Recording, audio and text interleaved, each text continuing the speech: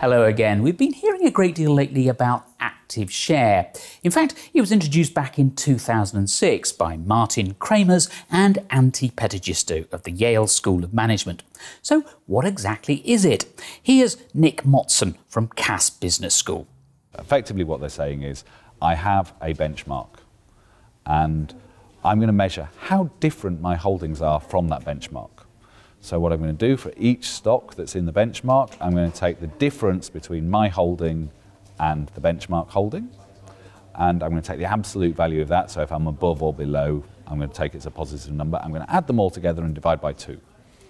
And by construction, I can be anywhere between 0, so if I have exactly the same holdings, my active share is 0, or if I hold nothing that's in the benchmark and all sorts of other stuff, it'll be 100%, and I'll be somewhere between that. And so it's a measure of how much I've deviated from the benchmark. As regular viewers of Sensible Investing know only too well, the active fund management industry is under huge pressure to prove its worth. And that's why Dr. Motson believes the 2006 study is attracting so much attention. I think that what's happened is people have seized upon one particular finding that they had. And the finding that they had was that over the sample period they looked at on US funds, those funds that had highest active share actually produced alpha. So on average, the funds didn't produce alpha, they didn't outperform.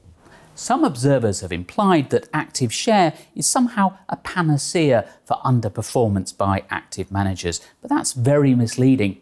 Active fund management is still a zero-sum game, in fact, a negative-sum game after costs. Managers who are high conviction managers, have ability and are confident in their ability, will choose to take high active share. Managers who aren't will choose to track much closer to the index. So if you then start telling people, oh, we're only going to invest in high active share funds, then those managers who maybe aren't quite so skilled may also start to take high active share and the whole thing disappears.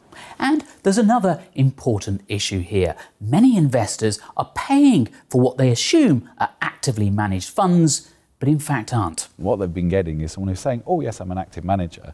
And in reality, they've been hugging the benchmark extremely closely.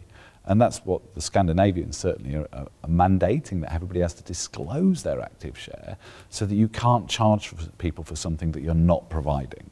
But if you're paying for active, you should get active, and if you're paying for passive, you expect passive. And the cost difference between the two is huge. And we'll be looking in more detail at so-called closet index tracking in our next video. Goodbye.